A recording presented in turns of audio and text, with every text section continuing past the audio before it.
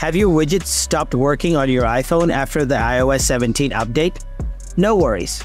Here's a quick and easy guide on how to fix it by yourself. So, let's get started. Before doing anything, try these quick settings. Try to restart your iPhone. Often, only giving a simple restart can solve big or minor issues for your iPhone. So, try to restart your iPhone and see what happens. Now, if you still have any issues with your iPhone, then follow the next step. Step 1. Ensure that widgets are enabled.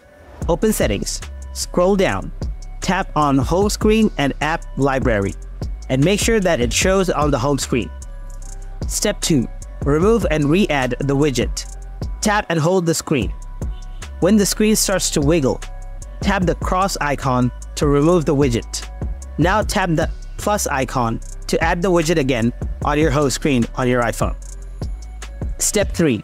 Reset layout for the widget. Open Settings, scroll down, tap General, scroll down, tap Transfer and Reset.